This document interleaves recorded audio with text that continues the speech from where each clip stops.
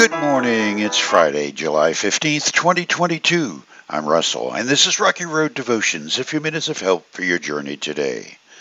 Our devotion today is entitled, Nobody Wins, and our scripture is Genesis chapter 13. So Abram left Egypt and traveled north into the Negev along with his wife and Lot and all they owned. Abram was very rich in livestock, silver, and gold.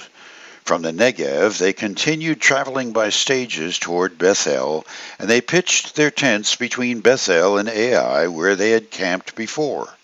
This was the same place where Abram had built the altar, and there he worshipped the Lord again. Lot, who was traveling with Abram, had also become very wealthy with flocks of sheep and goats, herds of cattle, and many tents. But the land could not support both Abram and Lot with all their flocks and herds living so close together.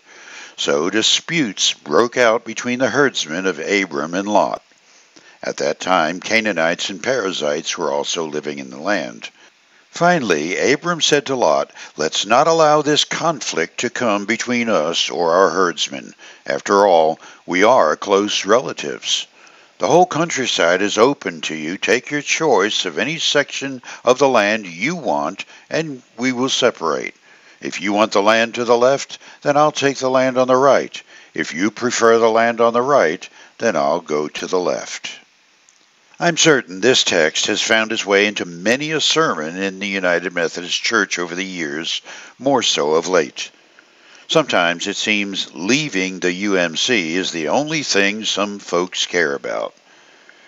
With all the stubbornness of two mountain goats that meet on a narrow path and refuse to yield an inch, headbutting is the political death knell to brotherhood. This is not to say that conflict can't have a positive effect. Sometimes it's the necessary forerunner to resolution. It was that way for Abram and Lot. Their success was not a problem. Rather, it was an evidence of God's blessing. In terms of the current stalemate of progressives versus traditionalists in today's UMC, Abram and Lot's success is a valuable reminder of the God-given progress of the Wesleyan movement of old. Failure to make adequate preparations for the expanded need both families would experience was the problem. Even so, when the dispute began to get heated, it was critical that both sides have the Abram mind of giving the other side a workable solution that honored brotherhood over things and power. That said, we must apply the principle to 2022 UMC doings. It is a very strange and sad thing when people who say they serve God can't manage to offer God's grace and kindness in the necessary parting of ways. It would be safe to say that I'm firmly on the traditionalist side of the theological issues fueling this fire of discontent in the UMC. But I have no desire to see judgment rain down on those in the other camp. Nobody wins that kind of war.